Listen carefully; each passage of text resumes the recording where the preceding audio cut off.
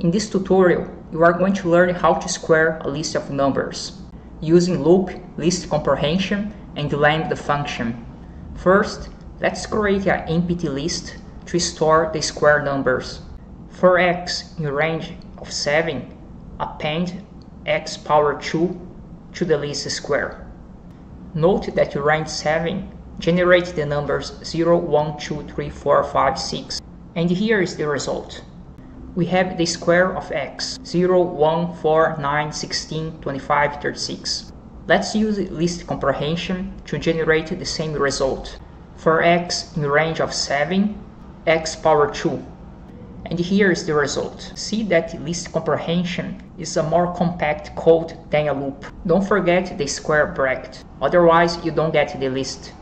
Now let's use the Lambda function to get the same result. The Lambda function just matches the mathematical function fx equal x squared. Range 7, you generate the inputs for the Lambda function. Lambda is the function, range 7 is the input. To combine both and get the output, we have to use map. And then we use list to get a list of numbers. And here is the result. Note that this piece of code is less compact than list comprehension. But the Lambda function is more intuitive because it follows the mathematical notation.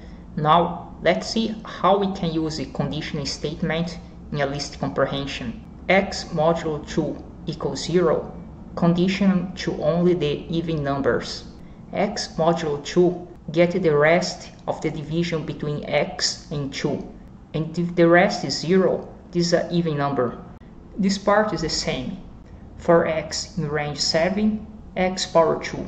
And here is the result. We only have the even numbers.